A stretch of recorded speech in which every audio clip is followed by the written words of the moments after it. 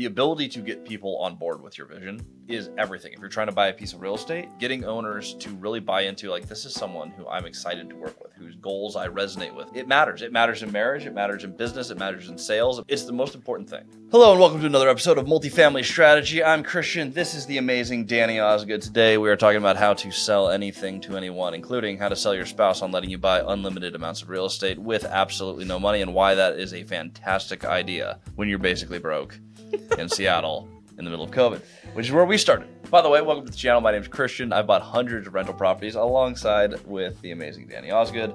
We've bought hundreds of rentals, securing financial freedom. Yes, our deals actually cash flow. Yes, we're actually retired from the real estate that we bought. Really important distinction, because there are a lot of people online who monetize anything but their real estate, and they're the people saying that cash flow is a myth. But when we started the business, we had this vision. I actually had a mentor who was an absolute terrible businessman with absolutely no ethics. However, we learned not only how not to do business, we did learn how to buy anything. Amazing with creative finance, horrible with money. We learned how to buy anything, and we watched that, and I was like, if this guy could ethically find deals that cash flow and then hold them, he would be so wealthy. He would own so many buildings, and would, in a country that likes to print money like crazy, tens or hundreds of millions of dollars of real estate appreciates, and you get appreciation on millions and millions of dollars of real estate, you would become so rich. We built a model on this, but when we started, we had what, two duplexes or one? We had one duplex when we really got started. We had one duplex. Did we have the condo at the same time? Yeah. We had the condo. We bought the duplex. We bought the little house that we lived in. We ended up selling the condo because we hated renting single family. That was an absolute nightmare. It was just awful trying to figure out one rental. It was never worth the money, even though it cash flowed a few $100, and not worth it. We were small time landlords, like bigger pocket size landlords, like hey, we're learning how to do our first house hack, live and flip landlords. Yeah. How did I convince you to even let me buy a 38-plex that had people were breeding chickens in the units? There was cockroaches, there was mice coming through the ceiling of poor Unit 5. We had every problem you can have. I remember that the homeless camp on the back was stealing electric from our lights. Oh my gosh! Remember the extension cord? Yes. They kept sparking. Yes. Mild fire hazard. How did I convince you that was a good idea? Not even why did it work? How did that even come into play? I think it even goes before that. Like you as a spouse are very trustworthy. Like, I can trust what you are going to do. Yeah. And you're not going to mess it up. Like, you might mess it up, but you're not going to make a whole big mess out of everything. And so that was like, yes, 38 units is a huge jump. Absolutely massive From jump. two? From two.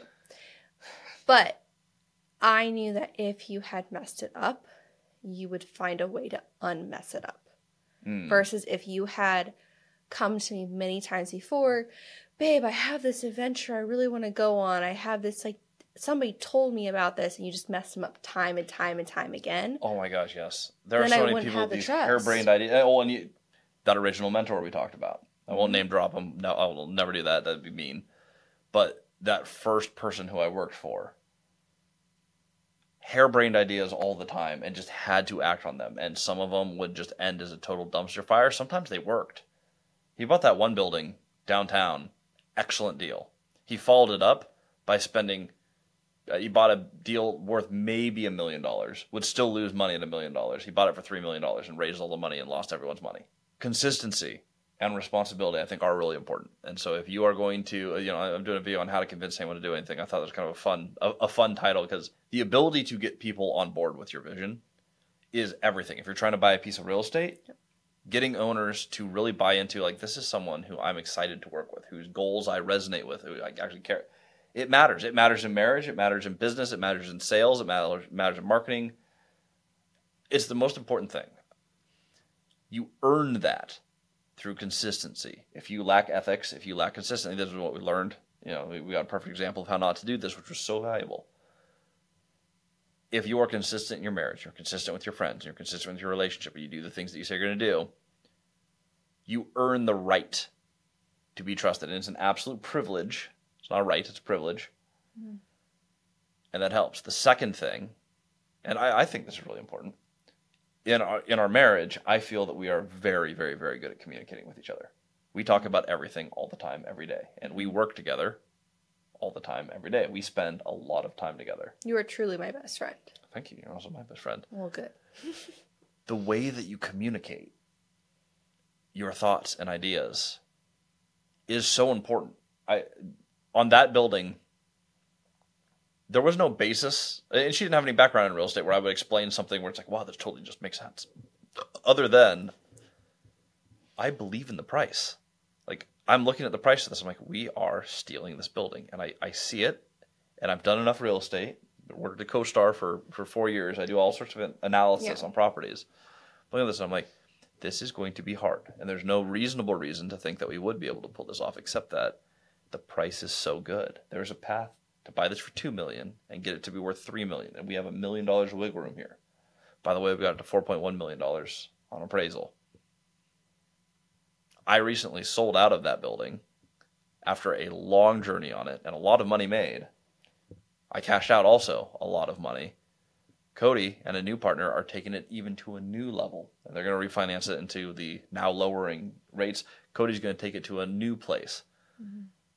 When we did that project, though, I looked at it and I said, there's $1 million here. And I think most people, if you don't have any money, and you're looking at it and you're like, I absolutely believe that there's $1 million to be made, the deal will sell itself. But you also have to know the numbers enough and all the details and stuff like that. A fourth grader can do the math, though. That's the beautiful thing about real estate. You have algebra where it's like X divided by Y equals Z. I mean, we're talking like basic algebra. And everything else is addition and subtraction. If you want to know if it's going to cash flow, add up the income, subtract out the expenses. What is left over is cash flow. Yeah. That includes your debt, by the way. If you're like, oh, well, what do banks care about? Debt service coverage ratio. Well, geez, that's a lot of, that's a big acronym, DSCR. How much money do you have after you pay all your business expenses to pay your debt? Is it more or less than the amount that you owe for the debt? That's what a bank cares about. Mm-hmm. If I make 2 times what I owe after I pay all my bills, great. I pay the bank, say $10,000, then I pay myself $10,000 because there's no one else to pay. We paid all the bills. It's a great cash flow metric. That's about all you have to learn in the real estate math, though. Is it going to cash flow? Will it continue to cash flow? And what is a building worth when we stabilize it? Mm-hmm. Is there more to it than that? I mean, sure, you're going to need to learn renovation costs, but there's contractors who can quote that. And there's other people in the market who can help you find your inputs. The actual math, though, it's not that hard. But yeah, you have to know it. You analyze a deal. When you know you're looking at a deal, though, your ability to communicate the vision, I think it's everything. I'm not one. Occasionally, if I get excited, of course, I'll throw these out. I'm not one who says a lot of ums and uhs. I don't like the word like. We'll use it conversationally, but if we're sharing a vision, it's directly stated. This is what I'm thinking, and this is why I'm thinking it, and I'm really excited about this. I think this is an amazing opportunity. The downside, I'm going to lever our house to close this thing. And so, the worst case scenario, we lose our home. Good news, we already know how to buy a home. We've done it twice. We bought a condo. We bought this house. We already know that we can save our way up to a house. We've done this before. This is not new. I also did not understand what he was fully doing at the time which I think was good. I did not mislead her. It was explained. I just, comprehension-wise, We have a HELOC. We buy the building. The nice thing is, though, on a technical basis, our basis in the building day one was really good. And so were we to default on the building, what would really happen is they take the building back. It'd be sufficient collateral. Our house really wasn't at risk because we bought the deal right. But anytime you introduce leverage, you introduce risk. And I think it was really important to say, okay, here's what we're risking. But I do remember having the conversation in the kitchen of, I think we should do this. And our worst case scenario is this is very expensive financially, and we just absolutely get burned, and I'm totally wrong. But I don't think I'm wrong. I really don't think I'm wrong. I want us to have more than what we have right now. I want to get you out of teaching because that was right around the time that you had injured your back. We had just come out of the COVID thing. I want to get you out of teaching. We were talking about possibly having kids at the time. We didn't know, but we were like, if we do, we definitely don't want to have them here because that was like the apex of political craziness in Washington State, or Seattle area. We're like, we want to have a house somewhere else. We'd like to have a house that's bigger than 1,300 square feet.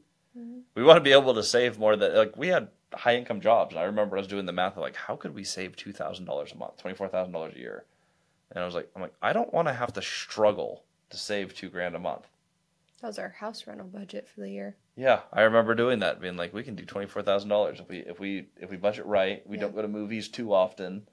I was like, what a lame freaking existence. You have a master's degree. I have a bachelor's degree, a high-paying sales job. I'm doing well in the job, and we're like, boy, if we're really good this year, we can do raised flower beds. Like, we made the decision where it's like, I would rather add risk and reach for more. And I'm super glad we did. Someone asked last night, it's amazing, this 13-year-old girl actually attended the event. And she was like, how did you know it was going to work? I'm like, boy, I never been asked that question. We didn't. I was just like, I didn't know it would work. I believed it would. Mm-hmm. We had the drive to make it work. If you want to increase your odds of success, you need to roll more dice, mm-hmm. which means you just keep trying and trying and trying. And the nice thing is, with deals and money, that's not hard to do. Or you roll better dice, which means you increase your network, you increase your knowledge base. I did spend the 4 years at CoStar, and while you definitely don't need to do that, you don't need to become a real estate agent. I get that question all the time. You don't need to become an agent. You don't need to work for a data group. You don't need to become a property manager. You want to be an investor, buy an investment property. That's what you need to do. And by the way, do it now because interest rates are going down, which means prices are going to start going up. Oh, wow. There we go. See? Teacher, how does she know these economics? I taught the money is cheaper, prices go up. That is how the market's going to work. If you want to use creative terms, it's now going to get harder to buy real estate. And I don't think a lot of people realize that. So if you want your window, the best time to buy was before yesterday when the Fed dropped the rates. They're going to keep dropping rates. You need to get in now if you're trying to do this. But you're trying to build a business. It's like, okay, I believe in real estate. I believe that the government will keep printing money, which means we will have inflation. Rents will increase, unfortunately, for people because it seems to increase a lot faster than wages do. But if they're going to inflate the market, let's hedge against that. Let's bet against inflation, and let's go ahead, or I guess bet against the government. Bet that they will keep inflation out of check, and they'll keep printing money. And let's load up on real estate. Let's do this consistently and strategically, based on cash flow. The principles made sense, mm-hmm. And so we made a decision to do that. And yeah, if you want to learn how to sell anything to anyone, find an opportunity, find the deal, and let the deal carry the conversation. Let the deal sell itself. The deal will find the money. You don't raise money before a deal. Anyone who will tell you that is dead wrong. It is not the way that you play the game. It does not find capital. It does not find wealthy people. It does not get money. It's not earn money. That takes forever. And again, they're devaluing it as fast as you can bring it in. That's what we learned in high-paying jobs. Well, you were a teacher. I had a high-paying job. You had a stable job. I had a high-paying job for a teacher. As teachers go, Washington State pays pretty well. I was making good money. Yeah, not six figures, but close. My best friend makes 6 figures as a teacher. It's insane. Teachers make decent money. Yeah, in Washington State. Not in Texas. No. I was making great money, and we could barely save anything. We were not getting ahead. We came with the principle of if you buy a deal and it cash flows, you now make more money than you did, and you're closer to your goal. And sure, on one deal, we went forward a few $100. And on our second duplex, we went forward $1,000 a month. But I was like, wait a second, if you're saving $24,000 a year, $1,000 a month, I'm like, wow, we got a 50% raise. That's from what we can actually save. That's amazing. First duplex cash flow like $500. I'm like, okay, 25%. Oh yeah. In conclusion, if you want to sell anyone on any vision, you need to have the vision. You need to earn the trust. You need to be able to communicate it without and likes, maybes, kind ofs. Clearly communicate a goal, and then you find a deal first. You find the opportunity, and then you pitch. You don't just pitch on like, one day I would like to buy these things and we can be rich. Like, that's stupid. Find a 38-plex. Find your 12-plex. Find your whatever. Find your deal and go, I believe this deal will get us closer to this vision and share the vision. That's how I have the opportunity to take something that was in my head and communicate to my wife, and how we became a team. And then later, as you guys have seen the story, she leaves her job and she joins me in the property management company. She joins me at the Robin Hood Village Resort, and we built the businesses together, and we built something where it's like we live in the dream house that we built in Texas. It is incredible. What we did in 3 years together is, to me, it's still unbelievable. The fact that it worked isn't even the important part. The fact that we made the decision to leave a job and that we communicated, I was able to communicate an idea that she got fully behind, and we were able to build this, was amazing. If you want to sell anyone on any idea, earn the trust, learn how to communicate, find the opportunity. That is the way the game is played. Hope you enjoyed this episode. I don't always film with Danni, so I probably rambled way too much because I love hanging out with my wife. Yeah, she's awesome. If you enjoyed this episode, or even if you didn't, but you like all the other episodes, like and subscribe. I appreciate it. Leave a comment below if you enjoyed the episode, or if you have any questions for Danni or I. We answer every single comment. So ask your questions below. If you have more questions, we'll see you guys on Whiteboard Wednesday, 3 p.m. Pacific time, now 5 Central time. Ooh, yeah, we're in Texas now. We appreciate you all, and we'll see you all in the next episode.